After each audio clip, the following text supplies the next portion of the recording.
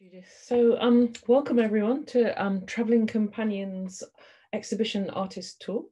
My name's Ro Spankie, and with me today are the two artists, Fay Ballard with the white background and Judy Goldhill with the black background, which for me are in the top row of my Zoom, who are going to talk you through a few of their works in the exhibition.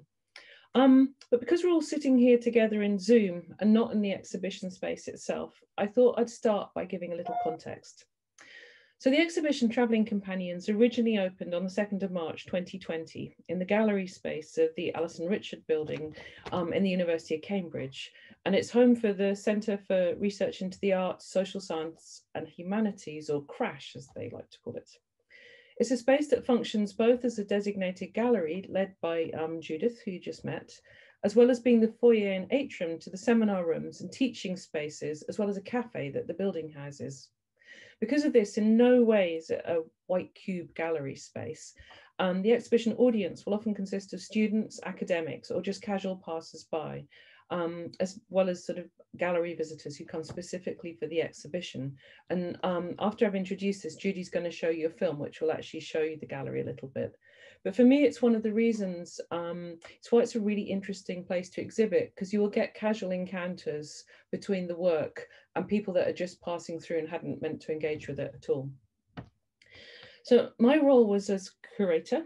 I'm trained as an architect originally, but for the last 20 years, I've been teaching and writing about interior space, looking at how people construct their identity through the spaces that they inhabit and the role of evocative objects in this process. I often refer to psychoanalysis, and it's probably not an accident that I originally met Fay and Judy at the Freud Museum following their previous joint exhibition called Breathe, which was held there on the role of loss and mourning in their work. In her book, Evocative Objects, Things We Think With, Professor Sherry Turkle, a psychologist at MIT, suggests that objects act as emotional and intellectual companions that anchor memories, sustain relationships, and provoke new ideas. She writes, we find it familiar to consider objects as useful or aesthetic, as necessities or even vain indulgences, but we're on less familiar ground when we consider objects as companions to our emotional lives or provocations to thought. Now, the exhibition really tries to explore this idea of objects as provocations to thought and the way that such evocative objects travel with us, acting as emotional companions to us as we negotiate our lives. It does this by contrasting the very different work in terms of content, medium, and scale of the two artists in order to kind of create a conversation between them. So on Fay's case, Fay's mother died on a family holiday in Spain when she was 7 years old. The work exhibited is a series of very careful pencil drawings of objects belonging to her family that she found when clearing her father's house some 40 years later. Each object told a story and brought memories flooding back. In contrast, Judy's photographs of the night sky, together with the massive observatories and telescopes, allow us to look beyond this world. The sky is offering sights of wonder and a sense of far away, but also the familiarity of home. Traditionally, constellations of stars have acted as navigational tools, guiding travellers and giving direction, acting as a different sort of travelling companion to Fay's domestic objects.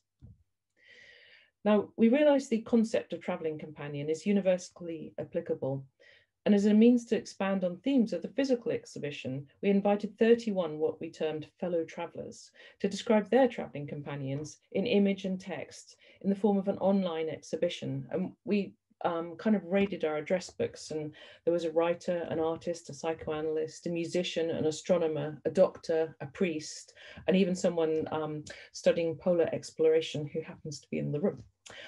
And that's available online, and the link to it's on the chat. But these, the ones that expand on this theme, they varied from representations of self, of home, to someone loved, to more practical things that the individual just couldn't travel without, including a corkscrew. And I recommend you take a look, and you'll find a few familiar names. So we opened with a private view. We held a seminar and panel discussion called Who or What is Your Travelling Companion, which we ran with the Cambridge Science Festival. And Judy and Fay gave a tour of the exhibition for Friends of Kettle's Yard. The day after the tour, the building closed due to the pandemic, and the exhibition, which should have come down in Easter that year, hung suspended in time until it's opened a year and a half later on the 10th of October this autumn. It was a set of events none of us expected. It gave Fay and Judy their longest ever running exhibition. And it gave the online exhibition much greater visibility than perhaps we'd originally expected. It also gave us a lot of time to reflect. And what I want to do now is to hand over first to Judy and then to Fay to allow them to reflect on where they are now. But we'll start with a little film. And as Judith said, after that, we're really hoping to have questions and a bit of a discussion. Thank you very much for joining us. Thank you, Ro, for your presentation. I'm now going to try and share my screen. So this is the film that we made of the show to give you an idea of the exhibition space in Cambridge, the scale and the hang. The last moments of the film are of the seminar which Ro just discussed with the invited speakers to the panel discussion of who or what is your travelling companion.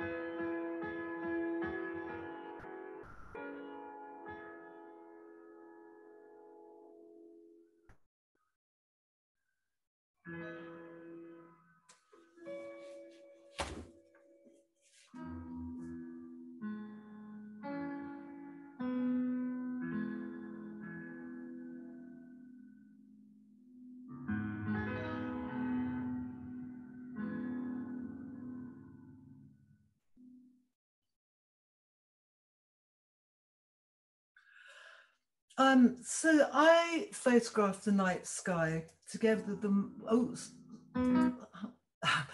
with the massive observatories and telescopes that allow us to look at the world beyond this world.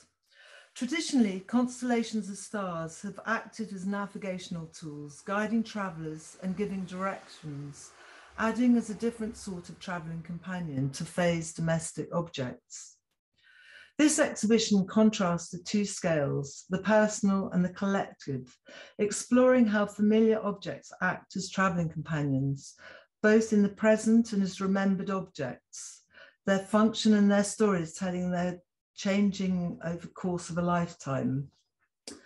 I've been fortunate to have held residence in the astronomical observatories in North and South America, photographing the skies and machinery that image the past, showing ancient light.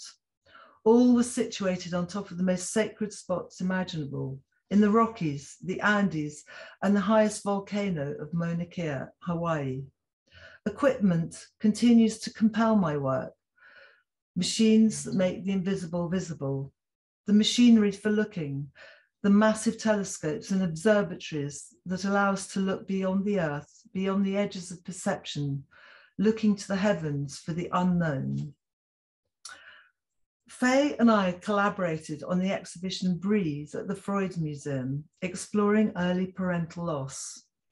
Despite it being a joint exhibition, the only images that we showed together were these, which greeted the observer on arrival in the evocative last home of Sigmund Freud. A metaphor of our obsessions, Fay drawing the objects relating to her family, mother, memories, and I, the planetary objects, faraway phenomenon that I have witnessed.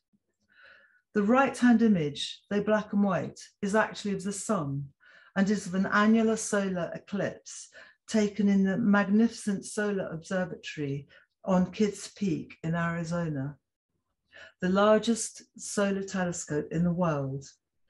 The scale has been massively reduced in this case to be exhibited in tandem with Fay's mother's swimming cap. The cap in its three-dimensional, beautifully crafted precision, and the sun with its glitches, solar spots, and strange scratchings. This photograph was also taken in the solar telescope. Whilst I was working in the observatory, I looked up to see one of the mirrors to find these dazzling filters above my head. They were glowing with the intensity of the sun's rays, illuminating the scratched perspex filters in the room.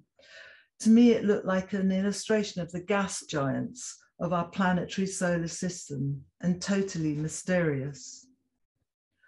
The construction of this exhibition, as you saw in the film, was for our works to set up a dialogue together, reconfigured to talk to each other, as in this pairing of Fay's drawing of her mother's fan and my photograph of the Milky Way, which I've also got behind me, contrasting the enormity of the skies and the delicacy of this handheld object, the micro and the macro, the power of touch, and those celestial objects that imbue wonder and awe in the dramatic theatre of the skies.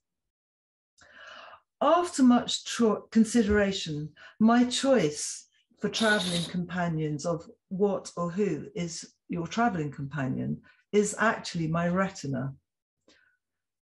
This is a layer of tissue in the back of your eye that senses light and sends images to your brain, facilitating the act of looking and seeing.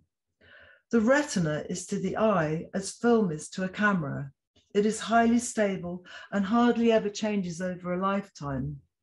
Because of the high number of unique data points the retina possesses, there's almost no error, so that when the identity of an individual is confirmed, it is truly that person, that individual, that signature. So this is truly me, my body, myself, and imaged by my ophthalmologist. And this is a poem that I wrote to accompany the show. All horizons seem internal to my eye, which senses inside itself a tropical world, with crackling black light, a yellow sun presiding over the secret flora of my short green lids from a coral sky. These roaming globes have received the dark light of chambers of Egyptian tombs, crumbling rocks in the Ellora caves, the translucent modes of Ladakh, stars in the Negev desert, suspended Saturn, and in the dusty wings of a sparrow, far away galaxies, sadness, the flesh at the birth of my grandchild, and fleetingly my father, dead after just 12 months of my life.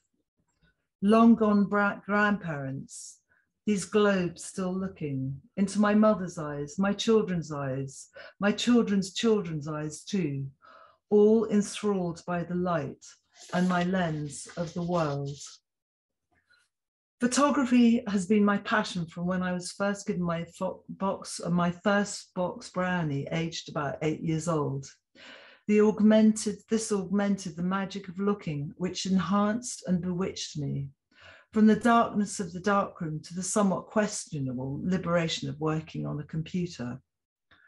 Many of the photographs in this exhibition are light years away from Earth, and they generate for me a condition of intimate immediacy. This image was taken of the Victor Blanco telescope, high up in the Andes in Cerro Tololo, Chile. My artist residency in Chile came from an invitation following the first residency on Kit Peak to attend the launch of the dark energy camera. Dark energy, the thing we cannot see, mysterious and invisible, outside our human and biological receptors, is estimated to make up 85% of all matter in the universe. The camera for the dark energy is situated in this actual observatory, although now it's moved to Kit Peak, bizarrely. The soft white smudge on the top left of the image is of the large Magellanic Cloud high up in the southern skies. The sky was so very clear and bursting with stars. This image, bathed in red light, is actually not ideal for the observing astronomers. They can only operate with no extraneous light at all, which is why they're in such kind of remote places. The red in this photograph actually was from the reflection from car brakes as they descended down the treacherous mountain road. Additionally, with the car engine turned off, so to avoid any interference with the vibrations of the equipment that the astronomers are using. A terrifying experience driving freestyle down the mountain. My favorite part of this image is the little light leaking from the door on the right-hand side of the observatory. It feels to me like an image from Alice in Wonderland, playing with our sense of scale. The exact twin of that observatory is in Kit Peak, where the dark energy camera is now based. I photographed the underneath cavern of the platform for the John Mayall telescope. It's hard to comprehend the scale of this vast circular space with its curving thick concrete walls. For me, it is a visual echo of the voyage up to the sky, something out of a children's book or a Wes Anderson movie, with some exciting planetary configuration at its apex. Above this concrete void sits the massive 4-meter telescope. Apparently, the musician Carlos Santana was so captivated by this space that he spent 2 solitary hours meditating inside this acoustic, magical chamber. People build these structures to try and understand what they don't know, said the director of Kit Peak to me as we were going into the telescope. A great quote that leads me on to this photograph, a photograph that I took in CERN, another massive machine which is designed to make the invisible visible, an experiment that gives evidence of the structure of the subatomic world and the laws of nature governing it. CERN is the world's largest laboratory and is dedicated to the pursuit of fundamental science. The Large Hadron Collider allowed scientists to reproduce conditions within a billionth of a second after the Big Bang by colliding beams of energy protons or ions at colossal speeds, close to the speed of light. I visited when the Large Hadron Collider was being repaired, the only time people are allowed in it, obviously. It was so thrilling to be underground in this gigantic experiment, happening in a massive circular tunnel dug deep under the Jura Mountains and the environs of Geneva. So moving on to this, a different type of particle that occur mainly around the polar regions and are dependent on the amount of acceleration imparted to the precipitating particles. Auroras are the result of disturbances in the magnetosphere caused by solar wind. These disturbances alter the trajectories of charged particles in the magnetospheric plasma. These particles, mainly electrons and protons, precipitate into the upper atmosphere. And these photographs were taken in the wilderness of the Northwestern Territories in Canada in subhuman temperatures. I've never known such cold. Much of my artist practice has been concerned with discovering more about my father, who I never knew, and as mentioned, died when I was a baby. It was suggested by the curator of the Freud Museum exhibition that I'm possibly looking for my father in the stars, the heavens. She wrote that maybe I'm as occupied with the equipment for seeing as I am of the mysterious nature of what it is that the equipment sees. The mystery is part of the answer. Where is he? Where is she? Where does the lost person go when they can no longer be found in the world? It might just be possible to find them in outer space, perhaps the modern version of what some called heaven, as to find them in the relics of an earthly and domestic engagement with the world. Ro asked us to reflect on the lockdown and what happened during that time and how our work has progressed during this strange pandemic that we lived through. I was selected to make an artist book for the collective A.M. Bruno under the generic title Volume. My choice in this was to use the word volume in its multiple meanings, the volume of space and the actual volume of the book. I'm now going to try and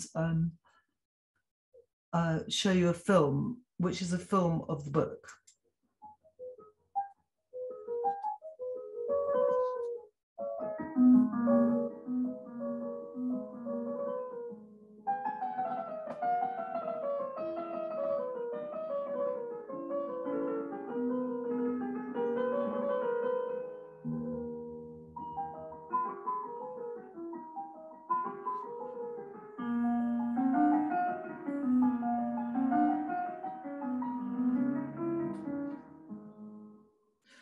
This book, present as in present, past and future, whilst referencing my father, is based on recalled and imagined spaces. It's a version of the house that we carry with us throughout our lives, the blueprint of our very first home, the one that we seek to replicate in those that are to follow. It is a kind of future ghost house, and for me, a possible traveling companion. The softback flip book with its two-way opening contains strong memories, musings and dreams in moonlight, including the only home my architect father designed for a client before he died from the last pandemic, that of polio. This home was not mine, but I've appropriated as my own and photographed it. He constructed portals, windows, fireplaces and doorways, which are my entry into a world of reverie and imagination. Oh, sorry. I'm now going to unshare my screen and hand over to Fay. Thank you. Thank you, Judy. Thanks, Ro. Thanks, Judy. Thank you all for being here. Unfortunately, I wasn't able to screen share my images myself today. So Judith has very kindly got my images and is going to do it for me. I'm very grateful. So if you hear me saying, next one, please, you know, Judith's there doing it for me. So thank you. That was a great presentation, Judy, and it really reminded me of that sense of you looking into the stars, you know, possibly searching for your dad, and me, you know, absolutely in the floorboards of my dad's home, my childhood home, finding objects, forensically looking for evidence of my mum. So there I am, really digging down, you know, in the detail. And it's such a contrast that we were able to do at Cambridge, I think. We didn't in a way, looking back, we didn't quite pull it off at Freud because we had separate rooms. But I think at Cambridge, those images really came together and they started to sing, didn't they? You know, there was this lovely juxtaposition. You know, so I had my mother's drawing of a Playtex girdle, a memory that I had of her, next to your wonderful image of an observatory. And there was something about the texture and the form that really worked, I thought. So now I'm going to spend a few minutes just giving some background information to my drawings, particularly for those here today who don't know my work. So we start with a drawing of my mum. This was a drawing I made in 2012. But I want to give you a bit of background first, so it's all in context. Basically, my journey began when my dad died in 2009. And my dad had brought me up with my brother and sister on his own in an incredible way. He was a fantastic mummy daddy. My mother died when I was 7 in 1964 on a Spanish, in Spain, as Ro mentioned, on a nice family holiday, our first holiday abroad. And we came back. And very quickly, we didn't mention her again. And we didn't mention her throughout our lives. So when my dad died in 2009, I hadn't mentioned my mother once to him, nor to my brother, nor to my sister.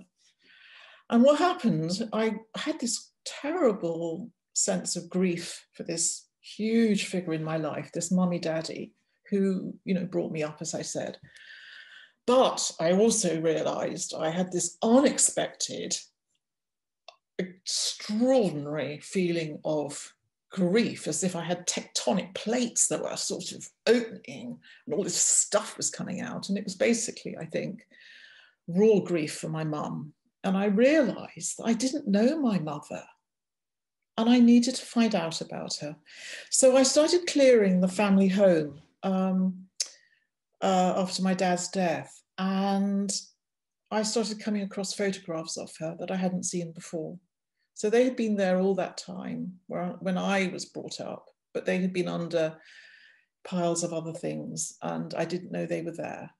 And I felt that the only way for me to get close to her, to reinstate her, to acknowledge her existence was for me to draw her. So this is a drawing I made from one of those photographs. And for me, it was extraordinary. I could see her nose, her eyebrows, what sort of shoes she might have worn, her leather black handbag. She's got gloves on. It was a revelation, absolute revelation. It was an incredible moment for me. And then I went on a journey. So Judith, if you could just show the next slide, that would be great. Thank you. Lovely. So this is my mother's watch. Now, I've got the real thing here. It's a very precious object. When my mum died, I took from the bedroom in Spain her watch, this watch, and I kept it. And I kept it hidden, didn't tell my dad, didn't tell anyone. And I sort of didn't look at it because I think I felt a bit disloyal looking at it, because we didn't talk about my mum. So off it went into a drawer and it stayed there. Anyhow, I get it out now and it's very much here with me. But it was the first thing about my mother I started to draw.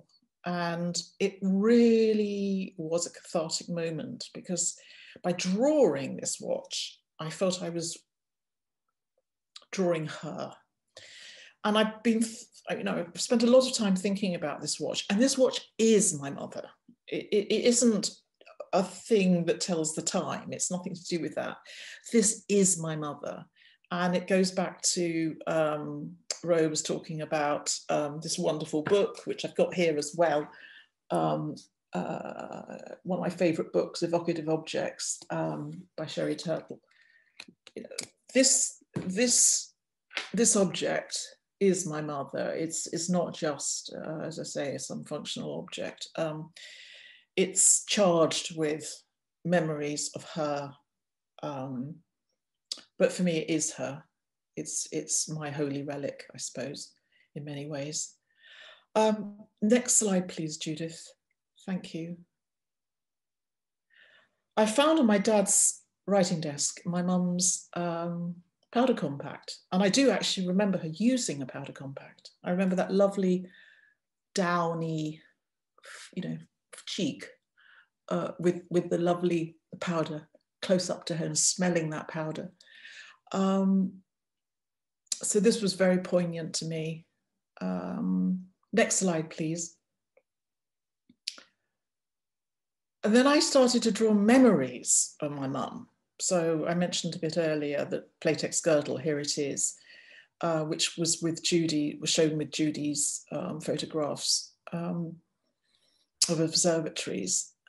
And I can remember as a child, small child, I loved fiddling around with that little clip, the little clip that I've drawn in quite a lot of detail there. And then it had this lovely smooth satiny front and this lovely textured side to it.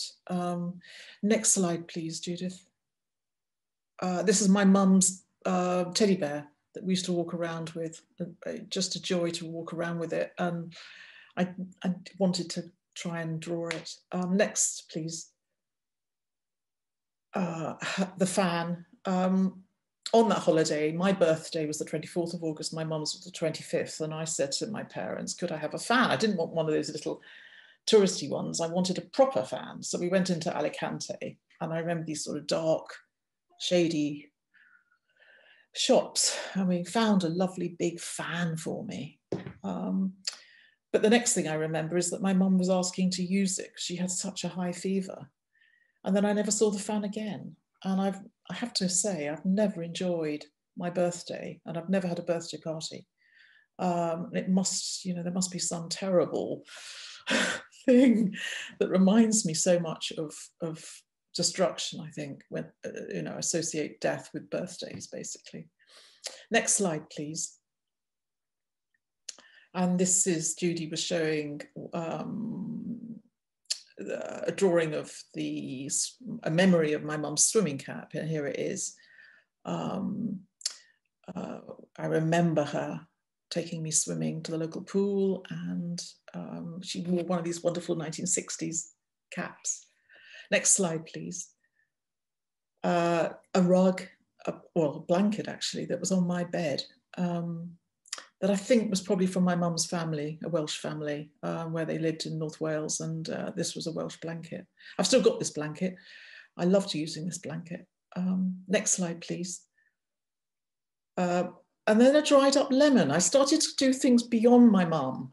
So things that were part of the family, just part of the family. And we put this lemon, I can't remember who put it on the mantelpiece at home. I must have been about 10 or 11 at the time, and it just stayed there. And when I was clearing my dad's house, it was still there. So this lemon must be, it's 45 years old or something. So I often think about this lemon and what it meant to my dad. And for him, maybe it was one of his traveling companions, because it reminded him of maybe his 3 kids who'd left home, or maybe it reminded him of a particular memory during that, the 1970s, when it probably went onto the mantelpiece. I can't ask him, it's such a shame, but there we are. Next slide, please.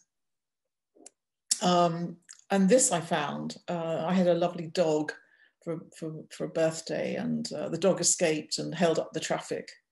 And my dad got a phone call from the police saying that the dog was in jail, and he'd have to come and take the dog away and pay the fine. And my dad was really, really cross and wanted me to go and get it because he didn't want a record.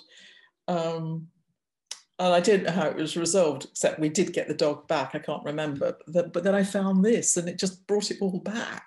And it's such a joy to find this little thing, this little certificate. tiny, and I've still got it. I've got it, you know, here in this particular room where I'm sitting, in fact. Next one, please. Ah, my troll. This was definitely my childhood traveling companion. This went, troll, Ginger, because I had ginger hair, went everywhere with me for years. Sadly, I don't know where Ginger is now. Next one, please.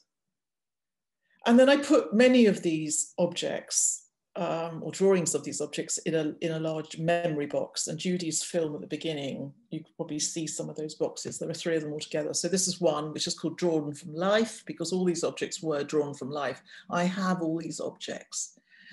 And then the next one, please, Judith, is the memory, just pure memories of different memories I have of my mom, my childhood.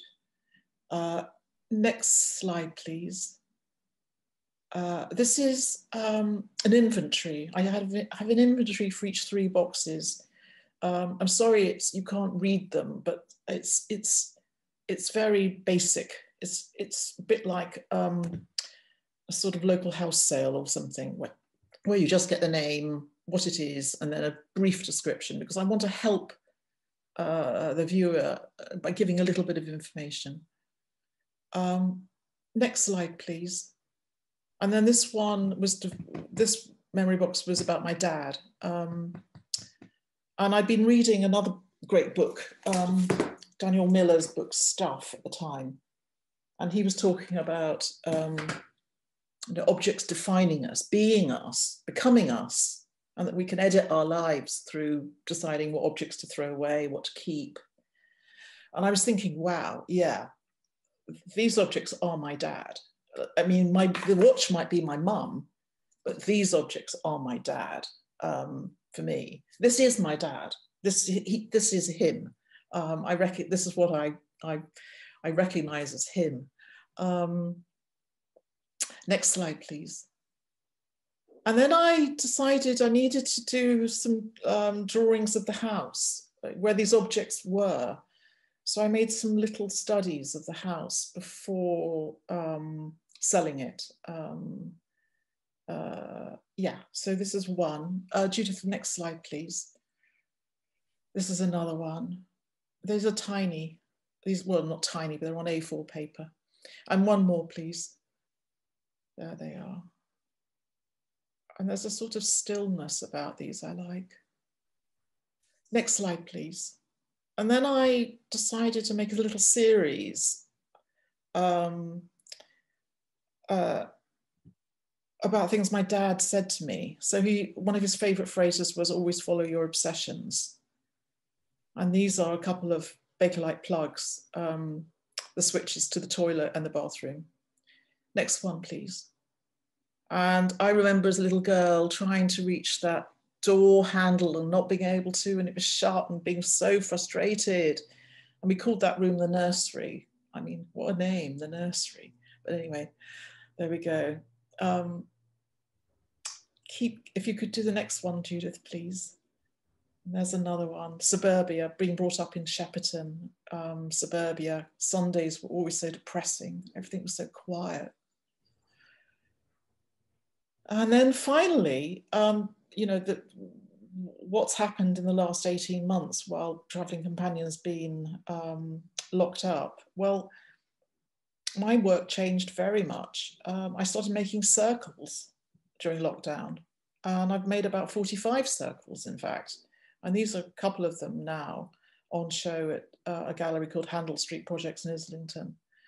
And I'm still trying to work out what they are. In my own head, whether there's some form of resolution, because I've worked so much trying to find my mum. And I've come to a point where I do feel she's internalized in me now. Or maybe they're sort of nests, because I must say, during lockdown, I found, or shelters, I found it incredibly comforting to make these. And then I was thinking, you know, Ro posed this question to us, and I was thinking, well, other things, I think I'm much more aware of my body, my bodily space if that doesn't sound, I don't know how to express this, but I think, yeah, my body, my space, and much more appreciative of where I live, my home, and indeed these objects, which live with me. Yeah, I think that's probably, I'll make sure I've said everything. I've got some notes here, but I think I have, yeah, I think I've said everything. Thank you.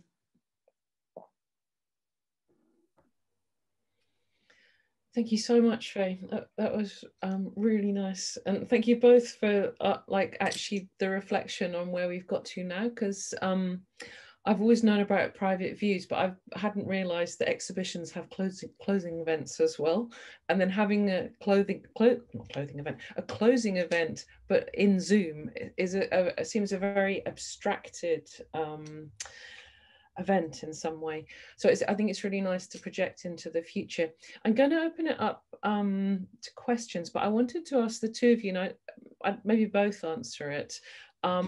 One question, because it's been an interesting process curating the exhibition, which wasn't something I knew about particularly all the conversations we've had. And you know, everyone in the room will have seen how different your work is. What is it that you enjoy about working and exhibiting with each other? Because you've done Breathe, as mentioned. We've done Travelling Companions, which is another version. And I know you've got another exhibition coming up working together. But I think every time you do it, you learn something about each other, because there is this sort of conversation going on. And I just wondered if you both wanted to say a little bit, perhaps why you're each other's travelling companions. Yeah, I can. Shall I just say a few things? I love working with Judy. I mean, if you know Judy, you know that she's one of the loveliest, loving, warm, funny people you'll ever meet. She's so generous. She's adorable. And she puts up with me. I'm not such an easy character, but she puts up with me really well. I think we just get on well. You know, I think it's a really good relationship. It's a really good collaboration. And the other thing is that Judy isn't competitive. And this is so important, because I hope I'm not either. And we can just enjoy each other's work. I love Judy's work. You know, we can enjoy each other's work. We can enjoy each other's success, because we do collaborate, but we do a lot of other things as well. And Judy's the first person to say, you know, fantastic, go for it, girl. You know, it's just so wonderful working with her. And somehow it all works. I don't know how. We don't sit down and say, okay, you're going to handle that, I'm going to do that. It just sort of works. It's really interesting. That bit I can really confirm, having worked with you. It just works. Judy, do you want any reflections, and perhaps just describe a little bit your next collaboration that's coming up? Well, I just wanted to say that my working with Fay is fantastic for me as well, because she's incredibly organised, and I tend to be a bit chaotic and scatty at times, and she's very patient with me, particularly about where inverted commas go and things like that. I think I was away when I did punctuation at school, and so I don't really understand. So, but I agree also with Faye's. I mean, our work is so different. We don't compete in any level at all, and we can be very honest with each other.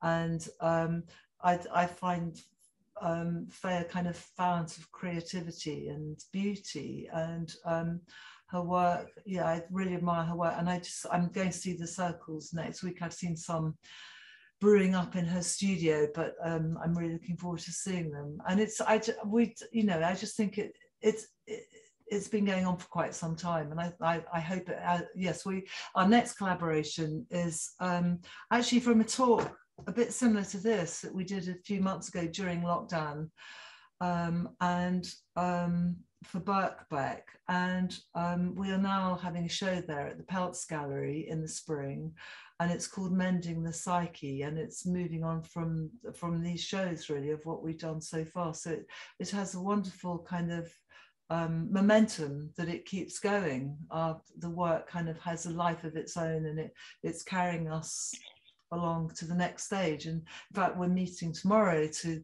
look at the space and discuss what we're going to do. And again, like we have with Travelling Companions, we're going to pull other people into the exhibition, and we're going to have talks and debates, and so exciting to keep moving it on. Because it's one of the nicest things working with you. It's not been about a singular moment or event. It's a sort of continuing thing, which of course this strange situation we are with this very long running exhibition now shows how kind of evolutionary it is. I kind of would love to open it now to the audience. If people want to turn their cameras, it would be really nice to see you all, because I see names that I haven't, people who haven't, faces haven't seen for ages. And I just wondered, does anyone have a question?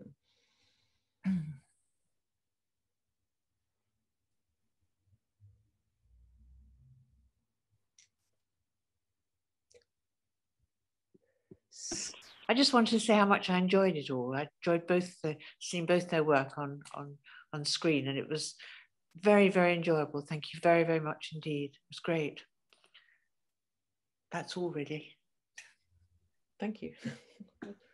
I would like to ask a question. So I really loved working with you both and putting up the exhibition. It was great fun, and you know, it's been kind of asleep for almost 2 years in our space. And then I emailed our building manager and I said, I think because they started to open the building up again, and I said, you know, what about the exhibition? Are we allowed to get for people to come back in the building that aren't, you know, staff or students? And he was so excited about, you know, taking off all the covers, and 5 minutes later they uncovered all the artwork, and they were just, you know, it was like, oh my God, life was coming back. So it was just really nice. And so, like, thinking about your work, so like Judy, you sort of, your work starts kind of like from the outside in, from the really big, you know, thing, and Fay, you start kind of like from the inside out, from the really private to the, and I wondered, is there a bit where you thought, like, is there a corner of the exhibition or a juxtaposition of works where you think that these two sort of directions intersected, kind of like where you've sort of at the same point, if you see what I mean? Ooh. I wonder whether you felt like, oh, these two works are almost like balanced from the sort of where they're coming from. I had one idea, sort of gut feel, see what Judy thinks of it. I showed a portrait pencil drawing of my mum, which I showed earlier on, and actually Judy showed as well, where it's split, you know, her torso and then her legs and her handbag and so on. And Judy showed, in fact, a mammogram image of her breast. And there was something very maternal and feminine about these two works coming together, and something very intimate about them. And I thought at a very deep level, Judy and I were connecting, but not necessarily, and no one else would know that, but I felt it very strongly, and it was very poignant. I think that was the possibly the only point of connection, I think, with our work. Although Ro, I've lost Ro.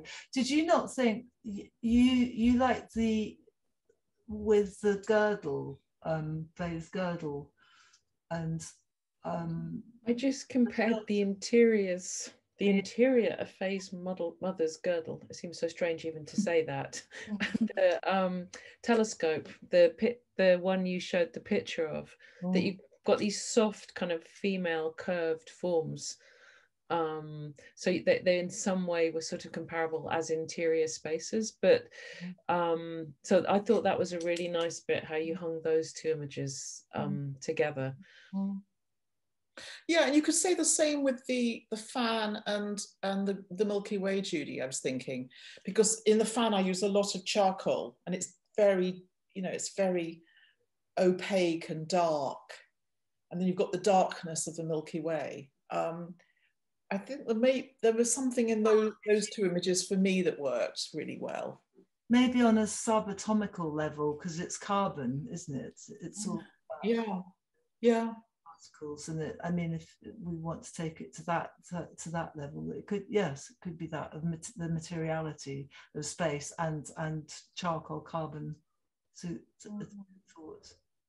I think it was a really great question, Judith, because I think how pieces go together completely changes them. I mean, the Freud museums had a whole exhibition trajectory just on letting artists put insertions against Freud's furniture and objects. And I think, you know, one of the reasons I'm interested, I asked Judy and Fay about what are they doing in the next collaboration, is every time they put their work together, something different happens. And it's really fascinating. I can see a question in the chat. Sarah, I wondered if you wanted to read it aloud.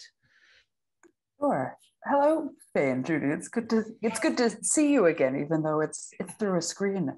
And it was wonderful to see your pieces together after having been locked up and not physically accessible for about a year and a half. So, and lovely to hear all of your thoughts.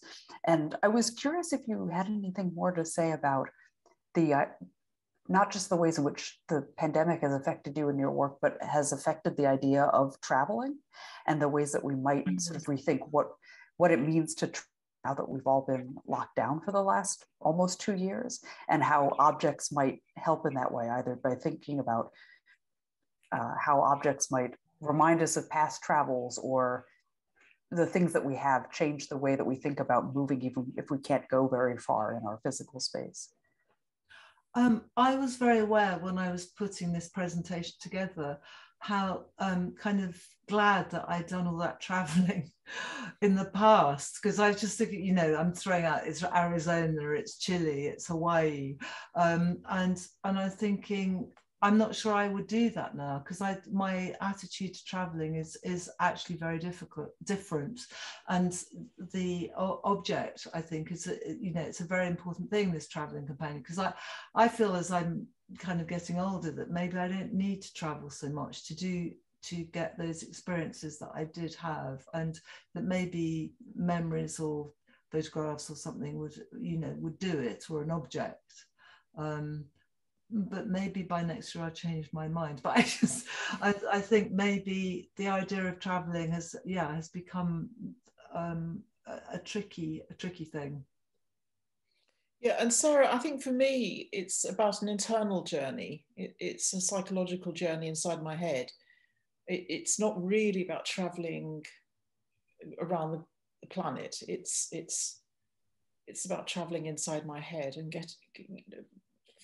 I've been thinking quite a lot about the idea of a psychic home, you know, where do I feel at home? Where does my soul feel at home? And I think that's where that's the traveling I'm interested in. It's some very private internal traveling. Yeah, it's a good question. Mm. How are you feeling? You, Sarah? I mean, how do you feel? How do you feel? I think that one of the things I think that is interesting is that, so as Ro and Fay and Judy know, I'm a graduate student, and the way that academics come together has changed quite a bit, of course, in the last year and a half, as it has for everyone. But there are a lot of people who are saying that, you know, they're eager to get away from doing online events, especially doing online conferences, and they're eager to see people in person again and to have more spontaneous conversations. And then there are a lot of people who are saying, you know, for many years, those of us who couldn't travel were excluded from those spaces, either because they were people who had physical reasons, who had disabilities and couldn't travel, or they had young children at home, or people in their families they were caring for, or they just were from institutions that didn't have a lot of money to pay people to travel to these kinds of events. And so they're saying, well, we had always pushed to do more things online. We did it for the last year and a half because of the pandemic, and it shows that those kinds of things can work. And now you want to take this away from us. And you want to go back to meeting in person and excluding us from these spaces again. So I think that has been really interesting. And I hope that I hope that even though I know myself, there are people that I'm eager to see in person again, that we not forget that doing things online opens spaces up to a lot of people who wouldn't normally be able to travel in person, and that we don't lose that, even though I'm sure many of us would like to sort of physically move around and maybe get out of our homes for longer and stretch our legs.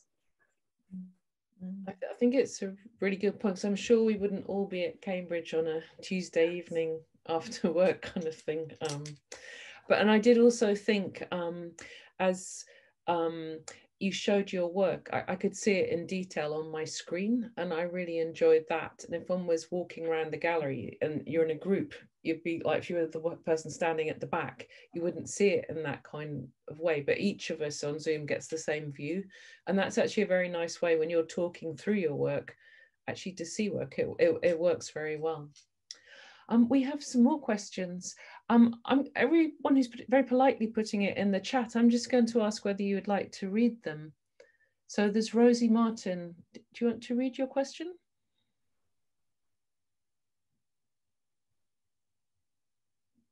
Hi, I was curious about the whole problem, as we know, of things being shut down. And when you went to see the exhibition again after a year and a half, did you see the installation differently? Were there almost surprises when you came back and saw it again? Yes, of course, you've been involved in the whole process of the making and putting together, but were there any things you noticed afresh or anew, almost coming out of this closing down of the last year and a half? And also this question about how you chose to put the works together, I think is really fascinating. Yes, of course, I saw the show at Freud, but in this one, you've actually chosen to make the works talk in a different way. I went back a couple of weeks ago, and it was kind of bittersweet, because it was strange, because I think I've changed since we shut up, and I mean, it was right at the beginning of the pandemic. Everyone was coughing all over the place and kind of feeling odd, and when the last thing was when we had that conference, and it was very strange. And then going back, I mean, it was exciting seeing it all again, but I was aware of just everything about me changed since being there. Time, and it was almost like a kind of relic in some way. It was strange. It was like I've moved on from there in a way. But Faye, you went back in the middle of lockdown, didn't you? That's right. Yeah, I went back. We were all in lockdown, and I went back because I was worried about the sun exposure on my drawings, and I wanted to put some black bin liners and some paper against them, so to protect them really. And Judith let me in, and it was so quiet. It was so weird, because the ARB building is incredibly busy normally. You know, you've got so many people in and out. There's a wonderful cafe, restaurant place, full always. People, students everywhere, laptops open, chatting. It's so vibrant. So for me, it was really deathly. And I suppose I've been thinking a lot about exhibiting spaces and what sort of spaces I like to exhibit in. And actually, I like to exhibit in lively, bustly, ordinary, I hope you don't mind me saying ordinary, Judith, but, you know, ordinary places. I don't necessarily want to be in a sort of little white cube where my circles are right now. Actually, it's quite interesting because it's complete contrast. I loved all that bustle, and yeah, it made me think a lot about exhibiting spaces and how I don't know how you know, you mentioned, Judith, that your I forget the guy's name. Your colleague was saying you know, how good it was to see the art again on the walls when everything reopened. And, you know, art nourishes us, doesn't it, in some way?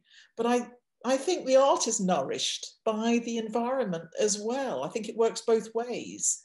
And there's something about having a very lively place with lots of students around and people coming in and out to have a coffee or a lunch or whatever, that makes, I don't know, it just makes it part of every day.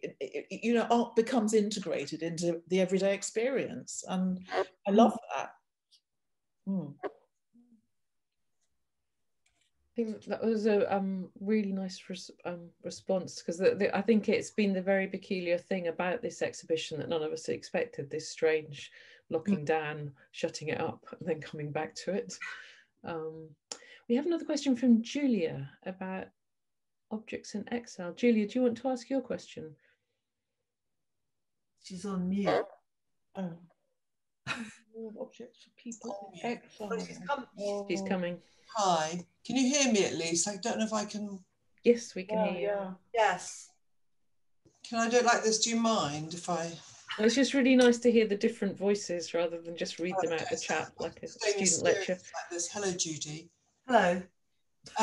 Fay, my question was really for you. I mean, it's also for Judy, but I am very specifically interested in, as I say in my question, the role of objects for an exile. I'm writing about someone who collected stuff from her youth.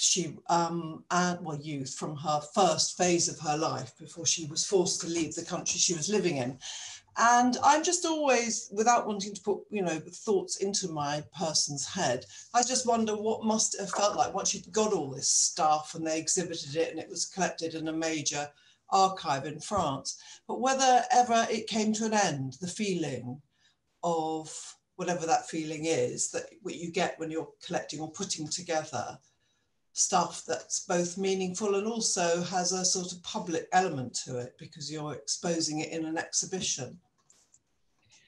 Yeah, good. Yeah, this is interesting. I mean, I've never exhibited the objects themselves, and I wouldn't do that because I think they're private. I mean, I wave the watch around proudly, but that's as far as it goes. So I wouldn't ever exhibit the objects.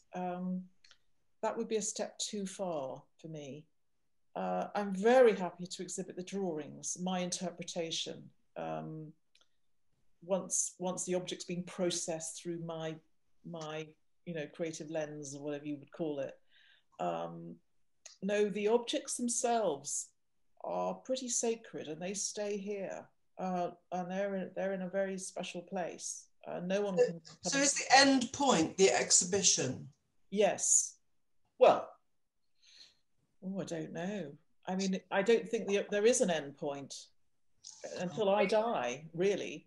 I mean, who knows what these objects are going to do with me in 10 years' time? I mean, I think I have to keep all options open. These objects are living. They're very living. They're not dead they haven't got a finite life. They're living now. But I think they're living internally in my head, aren't they? I'm projecting all of this onto them. So it's when I die that they will change, I think. And, you know, who will inherit them? Well, my kids will inherit them. What will they think? They might just chuck them all away because they won't hold any memories for the kids. Or they might decide, you know, their mother's watch is actually quite a poignant object and it will remind them maybe of me rather than of my mum. No, these objects are living and they're demanding. They demand something of me now, you know. They're not passive and they will continue doing that until my death. And equally for Judy, my question, simply, it struck me that what linked you to a sort of distance, that Fay's stuff was all quite close and your stuff was all terribly far away. And does that make it easier in a way to deal with difficult issues or thoughts or loss or stuff if it's far away?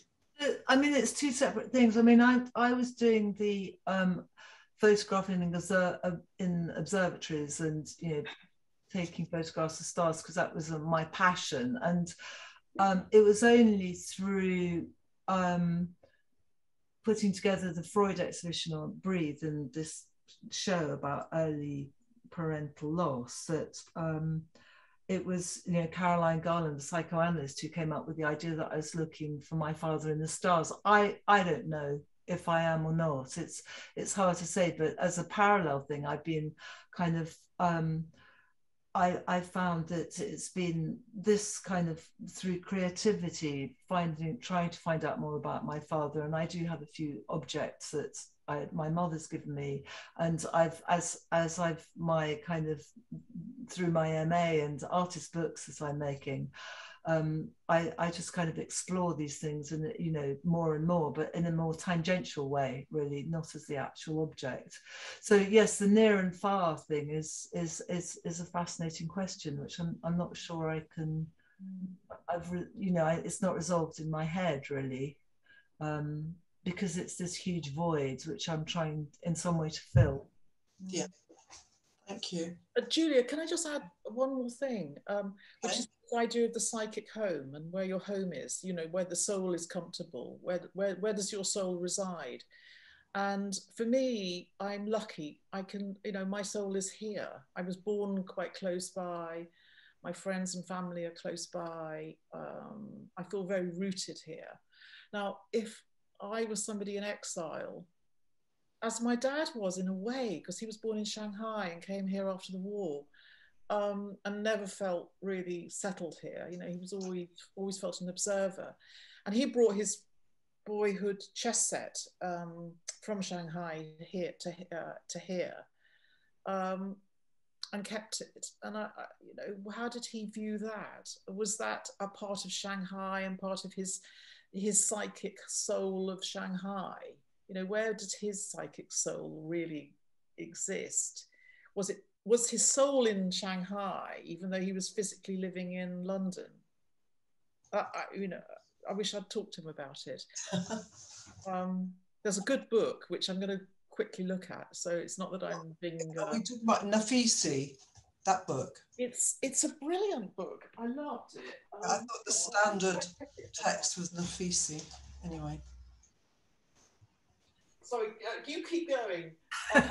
Julia, I was going to say, I think it's a really interesting about that point where it's in the exhibition, the psychic home, as she declared it. Oh, I see that. Mm-hmm. Have you read that one?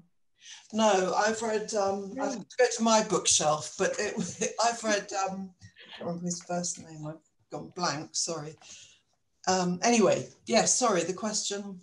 No, I was going to say that at the point where Fay put something in an exhibition, yeah, that was what I actually purchased one, or I was given as a present one of Fay's drawings. So now it hangs above my bed, and it's called Motherless. And actually, I think about my own mother when I look at it, and so the drawings now are kind of with me doing a completely different job than it was for Fay. And I think there's something really fascinating in these objects, how that, you know, they can transfer and be working in a like they can keep going through, and they have this sort of life of their own, and Fay's lost control of it in some way now. And you're like, and again, you know, what happens when it's no longer my drawing? Who does it go to? And I think there's something really fascinating in that, because the objects then are traveling in their own kind of with their own agency, and each time they take a trace of the thing before, and then they add these other layers to it. As so I think it was a really nice how you put the question, Julia. Okay. Is there anyone else? If not, I'm kind of mindful we've been in for over an hour, and that the curse of the age is Zoom fatigue. So I'd just like to thank everyone very much for attending and for really brilliant questions, and to Fay and Judy for saying, why don't we do this event, because I wasn't quite sure how it was going to work, but I think it's actually been really nice to reflect on it, and sort of bring it out of this I having had it all frozen and locked down, to bring it out and dust it off has been really enjoyable. So thank you to everybody. Thank you.